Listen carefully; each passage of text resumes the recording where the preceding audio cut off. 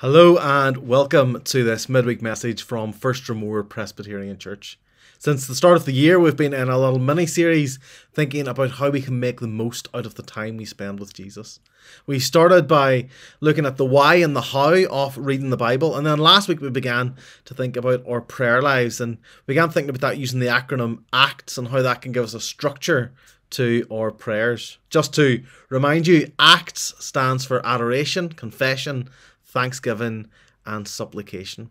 And the ACTS acronym really helps us to break prayer down into its component parts, if you like. In the same way that an engineer might take a machine apart to look at the different pieces and processes and see how they all work and play different roles.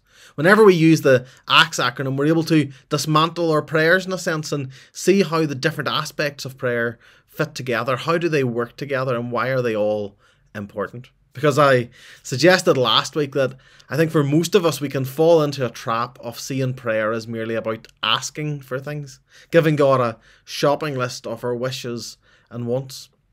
But whenever we consider everything that the Bible has to say about prayer, all that the Bible teaches us about prayer, we come to discover that it's about much more than that. Last week we considered the role of adoration and confession in prayer. We thought about how we praise God for who He is, and that's the starting point of our prayer, acknowledging the one who it is we come to seek in prayer. Then we thought about confession, about the importance of self-examination, and whenever we see ourselves in light of God, how it reveals our faults and failures, then we bring them to Him, seeking His forgiveness in confession. And if you missed the session last week, I'd encourage you to go back and to check it out. It might help with today to help all that fit in. But today we're going to think about the role of thanksgiving and prayer before thinking about supplication and asking for things next week. Whenever we look at the letters that Paul wrote to the very first churches in the New Testament, we notice that he usually spends some time instructing or encouraging them in prayer. And often when he does this, he links prayer with thankfulness. Maybe the best known example of that is in Philippians 4, 6 and 7, whenever Paul writes, "Do not be anxious about anything, but in every situation by prayer and petition with thanksgiving, present your requests to God, and the peace of God, which transcends all understanding, will guard your hearts and your minds in Christ Jesus." Again, in 1 Thessalonians 5, we see Paul write, "Rejoice always, pray continually, give thanks in all circumstances, for this is God's will for you in Christ Jesus." And in his letter to the church at Colossae, he writes, "Devote yourselves to prayer, being watchful and thankful." Prayerfulness and thankfulness always go hand in hand in Paul's writing. Not only does he call the church to be thankful, but he also models this thankfulness in prayer as well in his letters to the various churches. You just have to open up your Bible to pretty much any of Paul's epistles, and you'll see almost instantly as you open chapter 1 that he almost always begins with a prayer of thanksgiving. Very often it's a prayer of thanksgiving for the church. And so this idea that prayer and thanksgiving are linked was also something that was picked up by our forefathers in the faith. Whenever the Westminster Divines came to write the Shorter Catechism, they defined prayer in this way. They said, "Prayer is an offering up of our desires unto God, for things agreeable to His will, in the name of Christ, with confession of our sins and thankful acknowledgement of His mercies." Notice how they acknowledge that prayer is about offering up our desires unto God. We'll think about that next week. Petition, supplication. And then they go on to say that we should make our requests of God with a confession of our sins. We saw that last week, the importance of confessing our sins. But they also note that we do it with thankful acknowledgement of God's mercies. So you see, throughout the Bible, throughout church history, prayer and thanksgiving have always gone hand in hand. And even today, those outside the church are discovering that there's a real benefit and blessing in thankfulness. A few years ago, Forbes business magazine carried an article called "The 7 Scientifically Proven Benefits of Gratitude." Mental health experts today often link gratitude and thankfulness with positive mental health. It's widely accepted that developing an attitude of gratitude is good for you and indeed has many benefits for both our mental and our spiritual health. But whenever we come to give thanks in prayer, what is it that we're to be thankful for?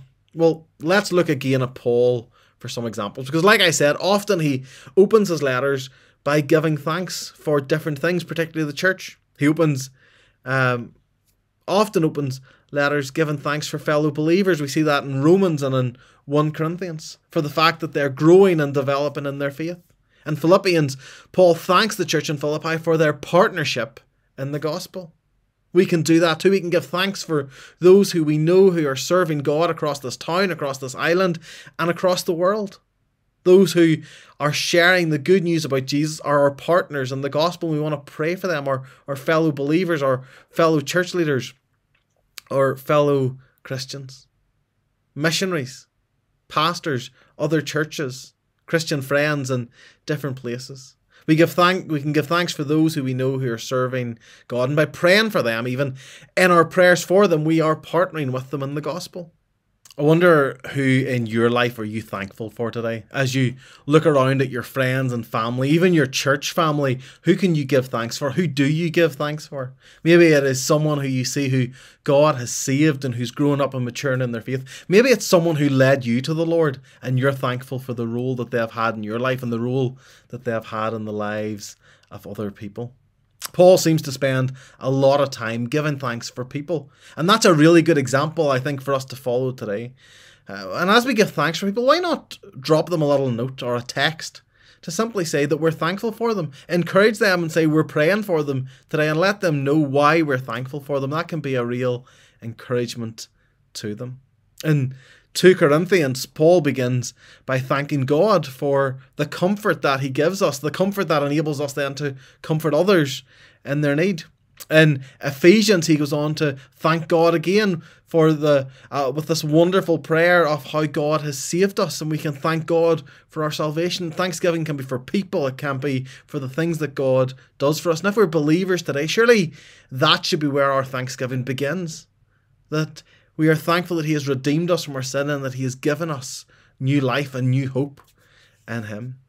If you look closely at the passage from 1 Thessalonians that I referred to a few minutes ago, you'll see that we're told, or Paul tells the church in Thessalonica actually, give thanks in all circumstances. That's pretty inclusive, isn't it? There's not many limits placed there. Our thanksgiving should be widespread. We are to be extravagant, if you like, in our thanksgiving. We are to be bold in our thanksgiving. We're not to limit the things that we give thanks for. We've seen Paul gives thanks for people. The book of Psalms, the psalmist gives thanks for situations and circumstances. Psalm 16, he notes how the lines have fallen for him in pleasant places, a way of speaking about God's goodness to him. In other psalms, we see it's dedicated to thanking God for his faithfulness to his people in the past.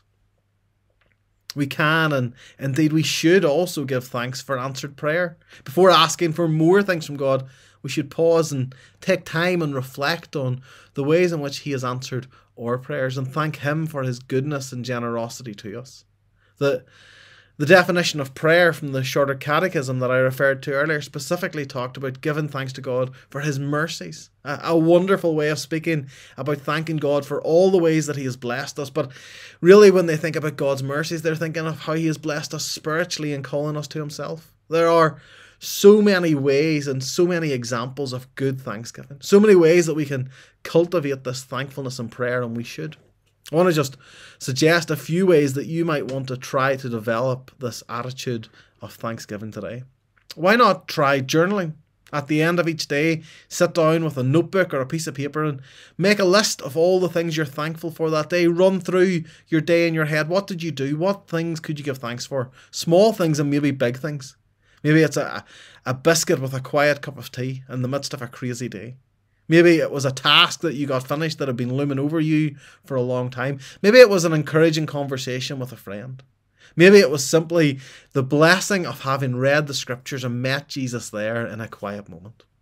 If you can't think to make a full list of your day of things to be thankful for, I'm sure most of us could find one thing each day that we're thankful for. Find that one thing, write it in your diary, write it on your calendar, and by the end of the week, you'll have 7 reasons for Thanksgiving. At the end of the month, you'll have 30 reasons for Thanksgiving, and turn those lists into prayers. At Harvest, I shared the concept of a gratitude jar with you. Place an empty jam jar on the kitchen table. Each day, write down something that you're thankful for. Get each person in the house to do it and put it in the jar. And then each day, take a slip and use that as a prayer of thanksgiving for the people and situations you've previously put in. Why not take time today to write out your journey of faith? Think back over the years. Even if you share it with no one, write it out and consider the various ways that God has been with you and helped you through the many twists and turns of life. And use that as a way of giving thanks. Maybe don't even do it for your whole life. Maybe just take time to think and prayerfully write out about what has happened to you over this last year. What has God been teaching you? What has He been changing in you? What has He been showing you in His Word? What has He been doing in your life this year? Take time to see and notice the way that God has blessed you, even in the midst of pandemic and lockdown, and turn that into a prayer. Those are just a couple of ideas to help us cultivate a daily attitude of gratitude. But perhaps the most simple opportunity that we have for Thanksgiving each day is one of the oldest traditions in the Christian life. To simply say grace at mealtimes. To pause and give thanks for our food. 3 times a day we have opportunity for a very focused thanksgiving. Thank God simply for His food, for His daily bread, for the fact that He has again met our needs. And thank Him for the people who we shared those meals with, the people who we eat with. Maybe pray for the people who we no longer share meals with because of lockdown, and pray and long for the day when we can. But thank God for those people, for the friends and family that He has given us. As I've said in previous weeks, these are just some of my thoughts, some things that I have found helpful in the past. I offer them to you with the prayer that they might be helpful to you, that they might deepen your relationship with the Lord, and that they might help you to give thanks this day. Let us all commit to be people who are thankful people this day. Let us give thanks to the Lord, for He is good and His mercy endures forever. Let us do that now together as we come and pray. Heavenly Father, we come today and we give thanks. For as we have just said, your love endures forever and your mercy is without end. We thank you for that love and mercy extended to us in Jesus. We thank you for how He has come and rescued us and redeemed us. Father, we thank you for the blessings of this life, for family and friends to share the journey, for food to sustain us, for shelter and for safety.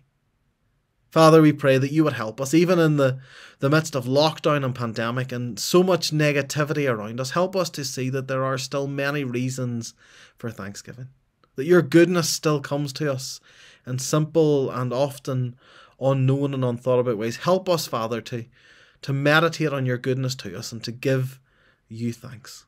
Father, help us, we pray, to be thankful people, because we have so much to rejoice in today as we pray in Jesus' name.